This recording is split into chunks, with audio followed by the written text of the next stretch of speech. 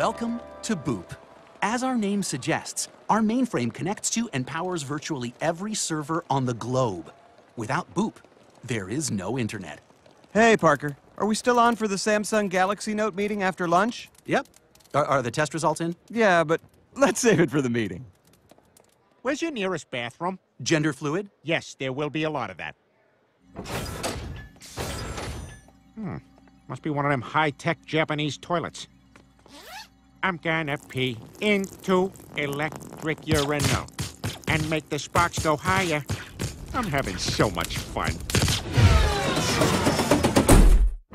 What the hell is going on? Our mainframe is having a meltdown! Hang on, let me flush.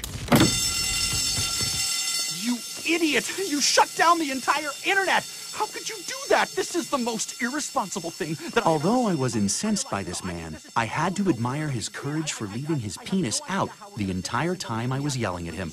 As a man who struggles with body dysmorphia, I couldn't help but be impressed by that kind of self-confidence. As I stood there being berated by this man, I couldn't help but notice his searching gaze. Years later, we would bump into each other at a small cafe in Rome and reminisce about this moment.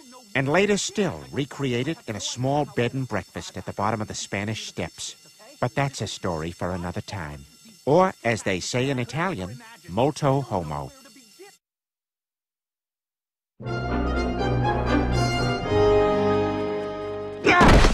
Peter, you've done some stupid things, but crashing the internet has to be the dumbest yet. Look at the chaos you've caused. I have no idea how to drive without texting! Why can't I post this video? Hello? What did you say? Why aren't you looking at your phone, you psycho? Why is no one liking my posts? Well, I hate all your posts! Hello?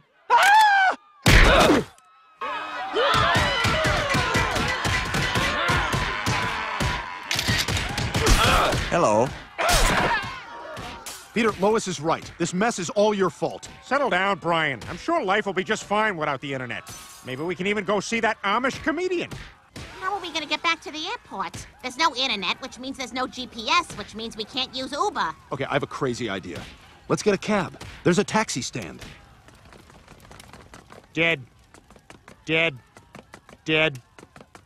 Barely alive. To the airport.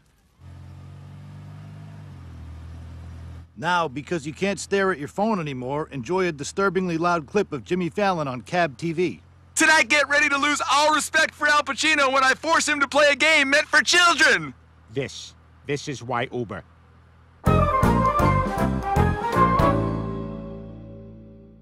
No Netflix, no Hulu, no Amazon. I'm so bored. Come on, Meg, you're overreacting. We still got network TV. We now return to Kevin Can Wait on CBS. Well, that's not gonna work. Okay, everybody don't panic. We'll just do what people did before the internet. We can play charades. Oh, you mean like your marriage? Chris, I told you that in confidence. Dad, you gotta do something. Nobody can live without the internet. Ah, you're right. This sucks. It's even worse than when I was roommates with Oscar Pistorius. Somebody's in here. Somebody's in here! I'm the one who screwed this up. I'll be the one to fix it. I'll be the internet. What are you talking about? We can do all the things we loved about the internet. We just gotta do it without technology. From now on, if you want to tweet something, you do it the old-fashioned way. Write it on a piece of paper, staple it to a bird, and throw it out the door.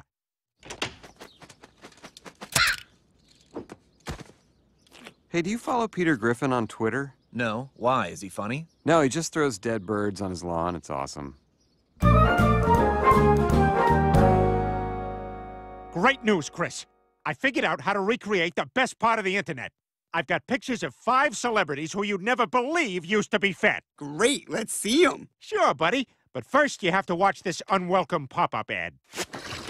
I don't want probiotics. Then press the skip ad button. Why should I do all this work? They're really good pictures, Chris. Number 3 will shock you. Okay, I'll press it. Oh, no, you pressed in the wrong place, and now you're being sent to the ad's website, which also has additional pop-ups. This is a nightmare. Just tell me one of them. Kenan Thompson. That's not a surprise.